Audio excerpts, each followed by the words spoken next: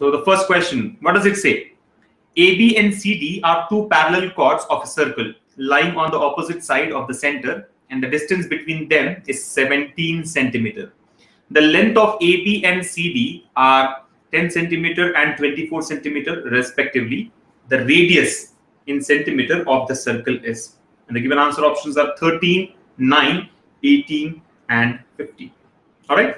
So what do? Try to draw the diagram, right? It's all about getting the right diagram. You must be able to draw the correct figure there for you to solve such questions easily, right? So understand what it says. AB and CD are two parallel chords, right? These are two parallel chords lying on the opposite side of the center of a circle, right?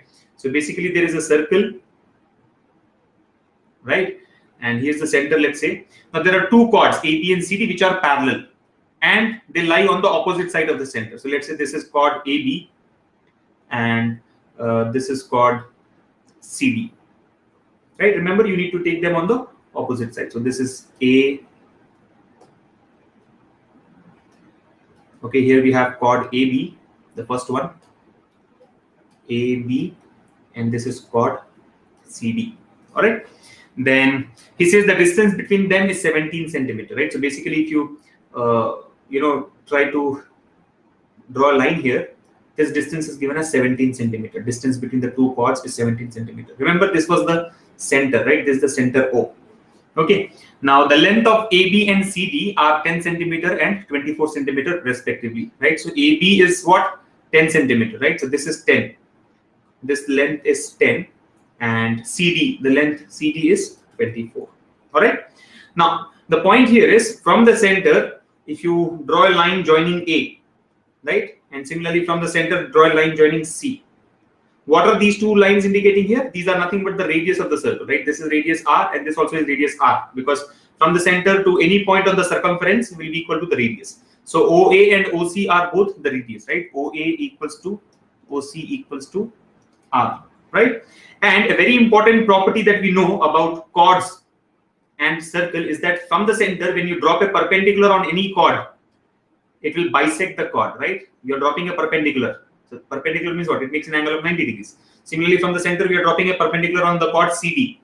So it makes an angle of 90 degrees, right? We are dropping a perpendicular. So basically, these two will be perpendicular to each other, the chord and the line joining the center to the point on the chord, right? And the property here is, any line which is dropped from the center to the chord will bisect the chord. Bisect the chord means what? The first half is 5 and second half is also 5. Similarly, here it is 12 and this is 12. You're getting it? 24 can be divided into two equal parts, right? It will bisect the chord. So 5, 5, 12, 12, right? That's it. Now we have got two triangles here. Let me give some nomenclature, right? For example, let's say this is,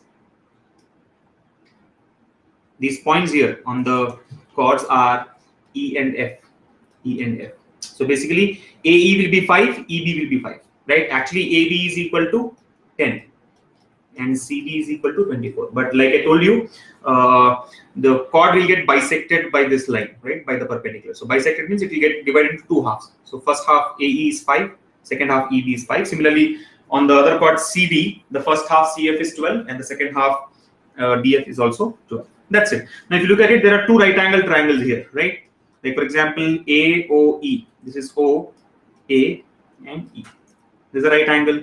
We know that this is 5, right? And here is the radius R, right? Here's the radius R. What do? See, what we can assume here is the total distance is given as 17. Let us assume from O to E, from O to E, the distance is X. This is X. So what will be this distance? 17 minus X. Are you able to follow? The total distance is 17. So if this is X, the remaining part of it will be 17 minus X. So this is X here. Now, by applying Pythagoras theorem, what do we get? In triangle AEO. Again, I'm writing all the steps like usual. You'll have to cut down when you solve it yourself, right?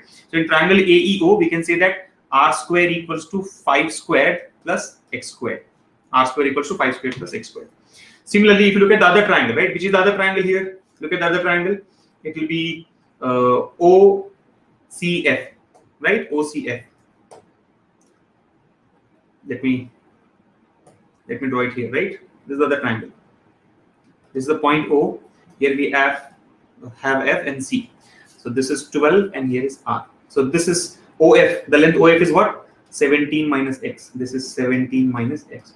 To apply Pythagoras theorem in triangle OFC, what do we get? R square equals to 12 squared plus 17 minus X squared. That's it. So equation 1 and equation 2. We have got two equations with two unknowns, right? What are the two unknowns? R and X. Solve for them and you'll be able to crack it, right?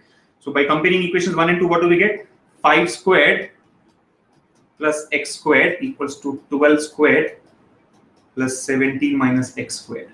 So simplify. 5 square plus X square equals to 12 square plus 17 square minus 34X plus X squared. So basically X squared and X squared here gets cancelled. You will have 34X equals to 12 square plus 17 square minus 5 square. So 12 square 144 plus 17 square is 289, right? 289 and minus 5 square, right? So simplify. That will give you 34X equals to 408, right? So getting it, 12 square 144 plus 289 minus 25. 289 minus 25 will be 264. 264 plus 144 will give you 408. So from this, X can be taken as 408 by 34, which comes out to be 12. That's it. So now that we have calculated X, you can substitute the value here, right? Remember, X is equal to 12 now. So find out R. So from this, we can say R square is 5 square plus 12 square. So on simplification, you get R equals to 13. So option 1, 13 is the correct answer. Are you able to follow? Option 1, 13 is the correct answer. So this is the regular way of solving the question, right? So you need not draw all these right angle triangles here and do so much of analysis. Right? Because I'm explaining it to you, it takes a little longer, but when you do it yourself, knowing all the concepts already, it will be much quicker, right? You don't have to spend so much of time there, right? But anyway, the point here is in this case, even if you try to look at the values here, say this length is 5 and this length is 12 and this distance between the two chords is 17. So basically, you'll have to split 17 in. See, we know that there are two right angle triangles and in both the triangles, the hypotenuse is equal to R. So just look at this figure. Right? Just look at this figure. It is something like this. Yes or no? E, F, A, C. Right? A and C are the points on circle. We know that OA is R and OC is also R. Right? And here AE is equal to 5, CF equals to 12, and we know that the total length EF is equal to 17. Right? Now clearly, you know that 5 plus 12 here is 17. Right? So basically try to split 17 in the same ratio, 5 and 12. So, but you have to take it the opposite way, right? This side will take 12 and this side will take 5. So what happens? This R square will be 5 square plus 12 square, and here R square will be 12 square plus 5 square. So if you understand that without writing any of these steps, you can say that 17 has to be split as 12 and 5. And the moment you get 12 and 5, the radius can be taken as square root of 12 square plus 5 square. All right. I hope all of you have followed this. Not a very complex one, but a little different from what we have discussed in the videos already. However, the concept remains the same, right? The concept here is from the center, when you drop a perpendicular on a chord, the chord will get bisected, right? It will bisect the chord.